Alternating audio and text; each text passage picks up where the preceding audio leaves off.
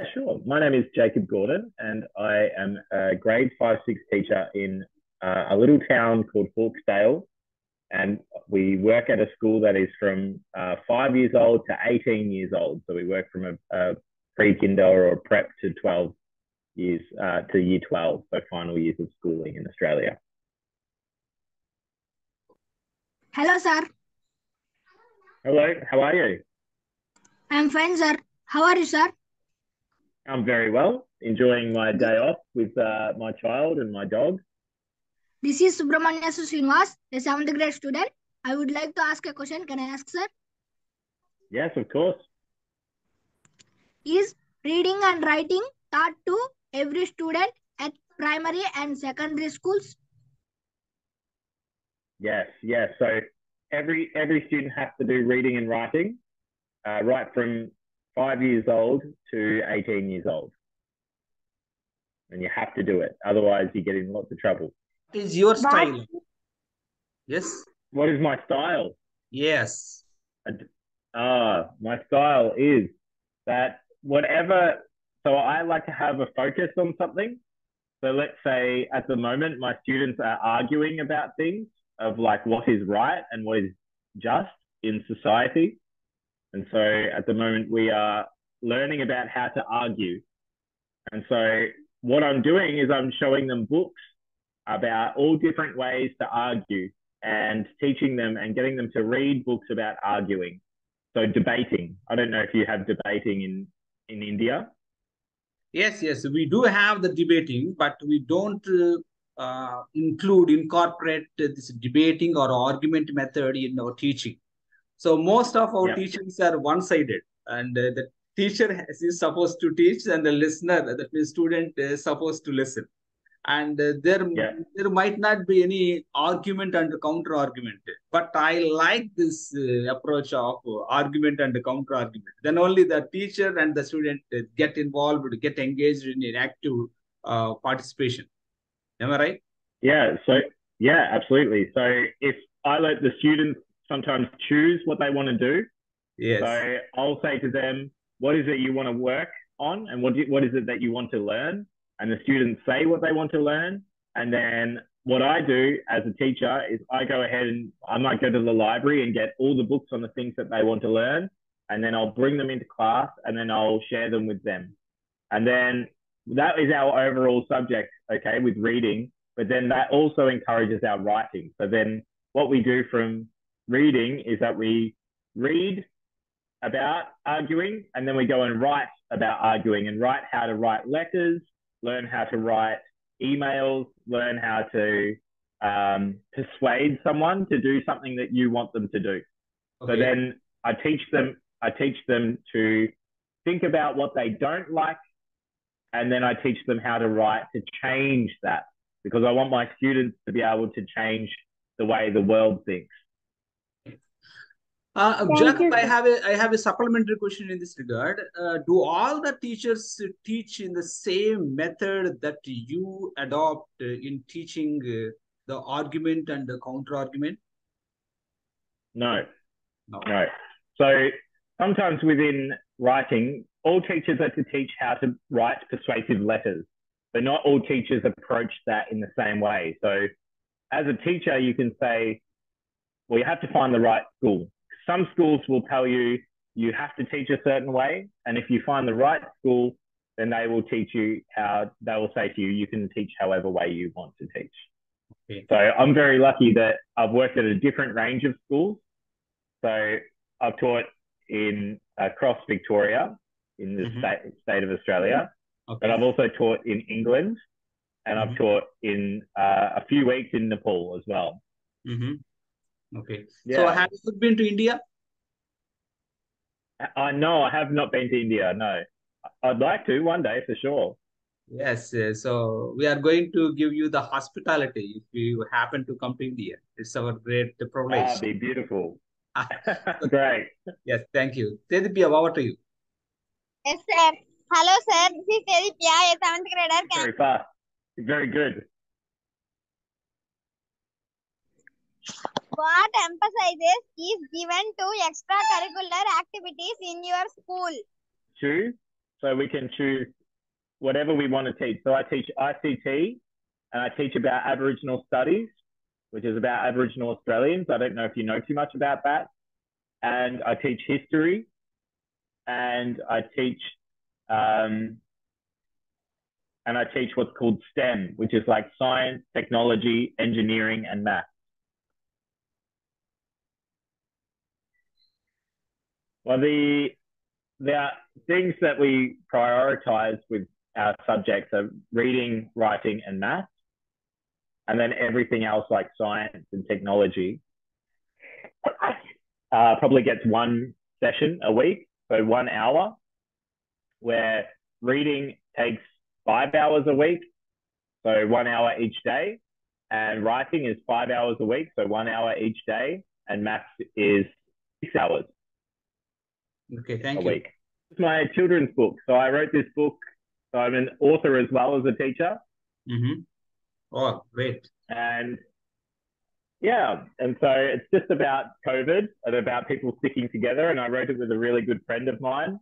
Mm-hmm. And so, yeah, it's really important to always go over your writing and always have a go. Just have a go and don't worry about everything else.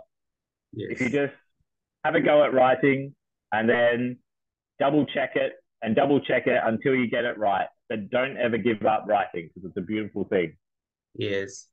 So I always prioritize the handwriting because nowadays most of the students, the global citizens, they are using the computers. So they, in fact, no need to use their handwriting. But in India, we still take the examinations literally. We have to take the examination using the pen and a pencil. So where the handwriting plays a pivotal role, and if your handwriting is good, you can be awarded good marks. If your handwriting is bad, you can be awarded the bad marks. So that always reflects it. So in Australia, handwriting is still used when you take the examinations, or do you take the examinations digitally? We still handwrite in our exams. Yeah, we still handwrite, but there's not as much of a push with handwriting anymore because a lot of people are using technology. Yes. However, I still teach handwriting because there's a lot of research that talks about how you can remember things much better if you handwrite them. Yes. Because it's about your muscles and using your muscles in the right way. So more muscles are used to handwrite, which means that it gets burned into the memory better when you're handwriting. So there's a lot of benefit from handwriting rather than typing. But a lot of the world is going to typing. And what we're seeing in a lot of students is that they are forgetting things when they type them. They're not remembering all their notes. They're not going back over their notes. So there's all types of understanding of how we learn as people, but we're not necessarily visual learners, or we're not necessarily kinesthetic movement learners. We're actually all types of learners. Yes. So we just need to try and do everything: reading, writing, listening, watching, and doing. So those kinds of things that you gain more from handwriting than you do from typing. Yes, absolutely. I do agree with you. Jagadish, over to you. Yes, sir. Hello, sir. Hello. How are you, How do I sir? say your name? I'm very good. How do I say your name? Hello, sir. My name is Jagadish. I am studying 8th grade at Z.P.H.S Ilavaram. Can I ask you a question, sir? Of course. Jagadish. What is your teaching philosophy? That's a good question. What is my teaching philosophy? So I like to do purposeful learning. So my teaching philosophy matches a man or an educator called John Dewey, who does purposeful learning tasks. And he says that even though you might fail at some learning tasks, the learning is within actually doing the task rather than whether it succeeds or fails. So I always get my students to do a project, and then We have the school community come in, and we like parents and friends and everyone in the town to come and see what my students have created. So therefore, for example, this term I told you about reading and writing. I told you that what we're doing in reading and writing is that we're doing arguing or debating, and we're doing persuading in our writing. And so at the end of when we learn about all of this, my students are going to have what's called a great debate, and they're going to choose something to argue about, whether that's an extra day on the weekend or whether that's Hi, sir. How are you, hello. sir? I'm very well. How are you? Hi, sir. My name is Farina. I'm a grade student. I'm from Z.P.H.S Ilavaram. Here, my question is, what subject are taught in your school? What subject? Are taught in your school? What subjects are taught in my school? Lots of different subjects. Yes, business management, accounting, reading, writing, of course, maths, science, technology, engineering, and even robotics. We learn robotics, and we learn biology and chemistry, and we learn history, as I said before, and yeah, I think that's about it. Is that a good answer or not good? Hello, sir. I am Sai Nagasri. Oh, I am hello. an 8th grade. I would like to ask a question. Can I? Yes, of course. What schools are popular in Victoria, public or private? I guess more public. There's probably more public schools in the area than there are private. There's a few private, but we also have religious schools. So we have Christian schools and Catholic schools, which can be considered private, but not really. They're in the middle. So we have most public schools. Okay, thank you. Rugvedavardhini, over to you. Hello, sir. Hello. This is Rugvedavardhini, a 9th grader in Z.P.H.S Ilavaram. I am glad to interact with you. Here my question is, what do you think is the best way to improve writing skills? What is the best way to improve writing skills? Write lots. Write lots. Don't stop writing. Just write. Always. The more you write, the better off you are. Okay, so it could be anything that you want to write. If you don't want to write anything massive, then just write a list about all the things that you love. If you don't want to write that, then write about all the things that you don't love. If you don't want to write about that, write about what you see in front of you. Or write a story about your family, or write a letter to somebody to explain about the things that you love. You can write anything, even if it's just funny words. Yes, thank you. Thank you, sir. Dikshit, over to you. No worries, thank you.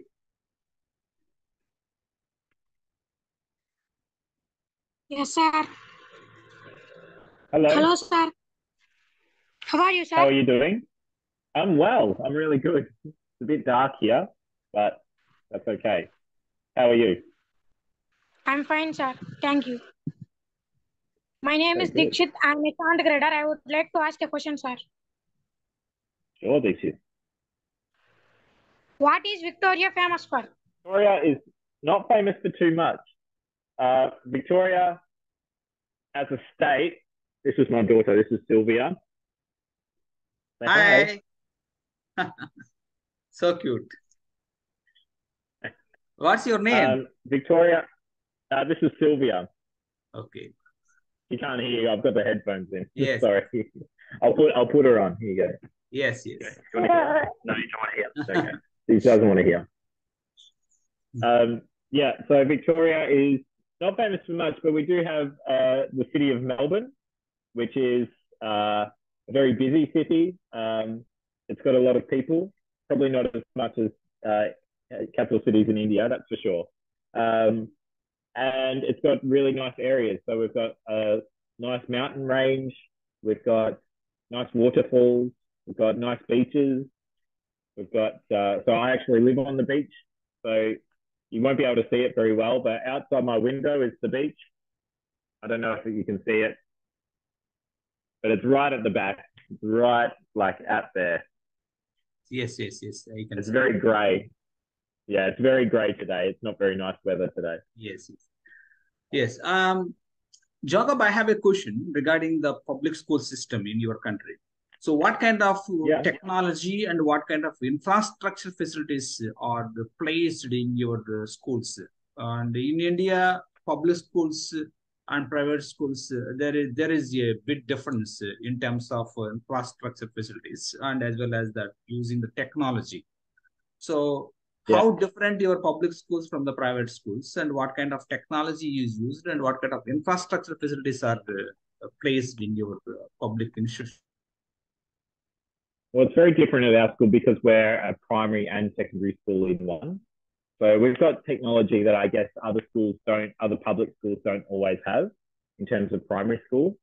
So we have things like lots of different microscopes. We've got science labs that have different kinds of chemicals and everything like that we can dissect and explore. We've got Bunsen burners. We've got a 3D printer, which is actually broken at the moment, but we're getting it fixed. We have iPads that students use that's provided in the school, and we have laptops for the primary school area as well. So lots of different things. And then we use TV. We use TV and digital screens as well to explore internet resources and get students working on the internet. So, for example, if I was going to teach the children around a certain type of word, then I might get them to go online and research for themselves, and then we'll come back together as a class and talk about what we found out. Great.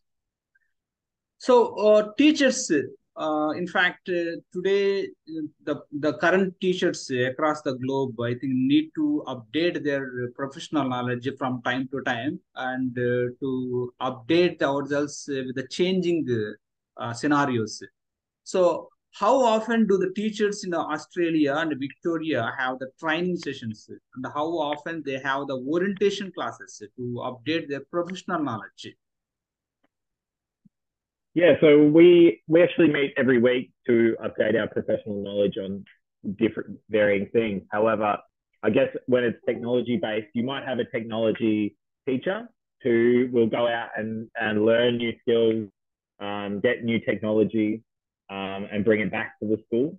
So exploring mapping devices or anything like that, they might bring that back to the school, that we might use it. So even within science and technology, engineering and maths side of things, then we might explore those kinds of things and work on that. Okay, thank you. Does that answer your question? Sorry? 10 more minutes time is left. So in these 10 more minutes, that's okay. Yes, I would like to ask a few questions. So what kind of provisions or facilities are provided to the students that come to the public schools? For instance, if you take my public school system, students are given the free textbooks, free uniform, and free meal, and everything is free to the students that come to the public schools.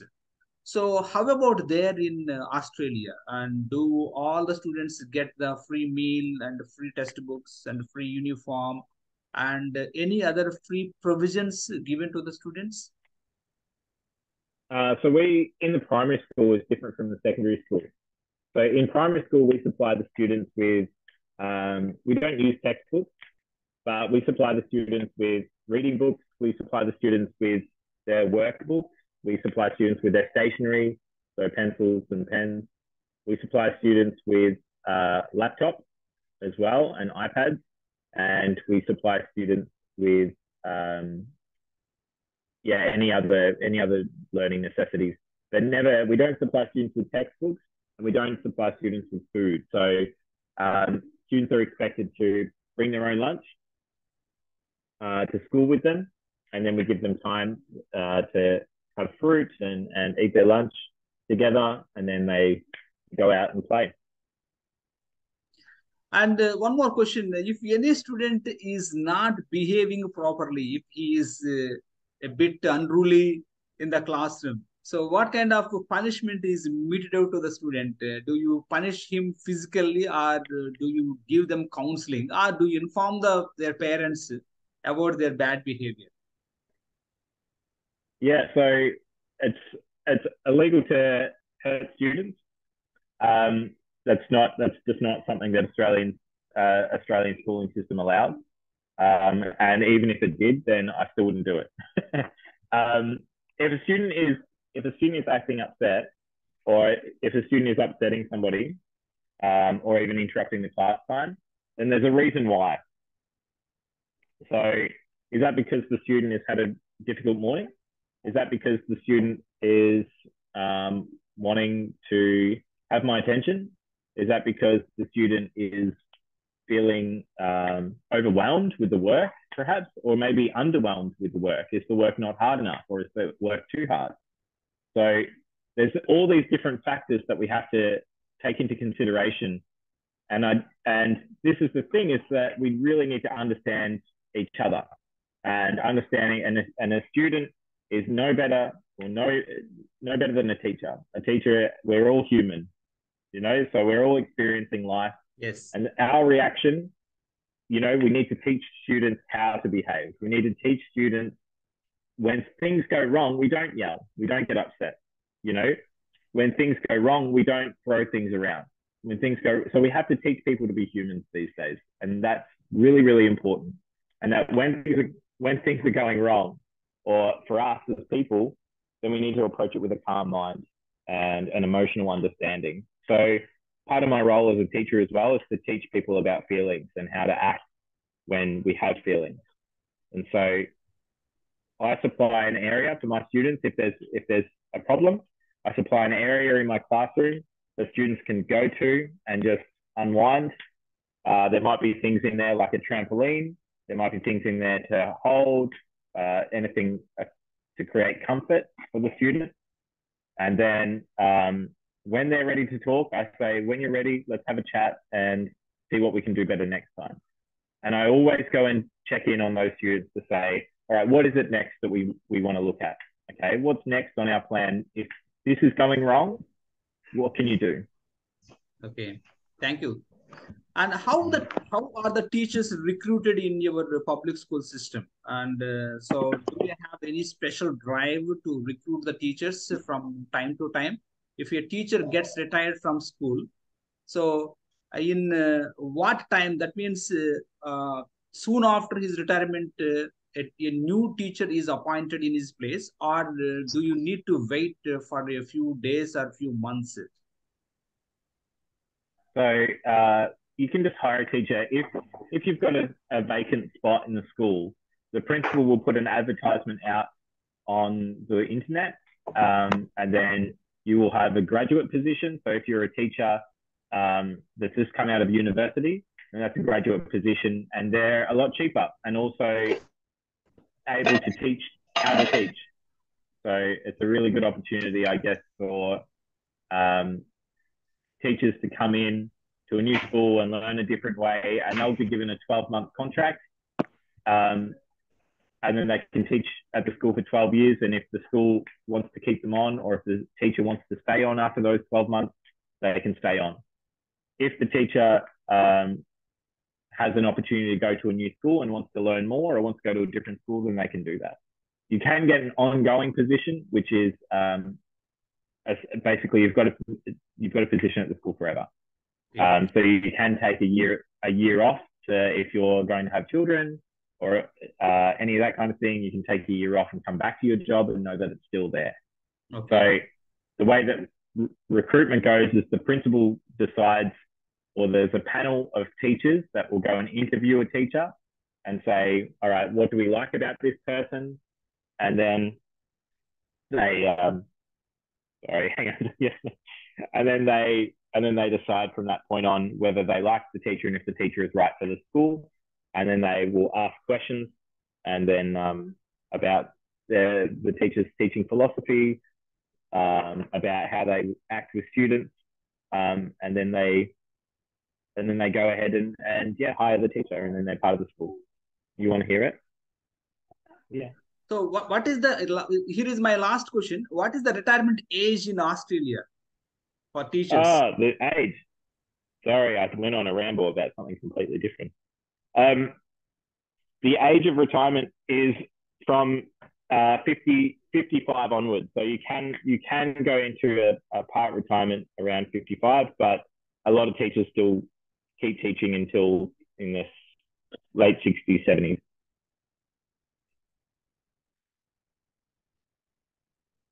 How is the salaries paid to the public schools teachers and compared to the private schools? Are they higher than the private schools, or are they lower than the private schools? Lower than the private schools. Yeah, lower than the private schools. A graduate teacher salary starts at 70,000, and then pay goes up around 3,000 a year, 3,000 to 5,000. Thank you so much for your time and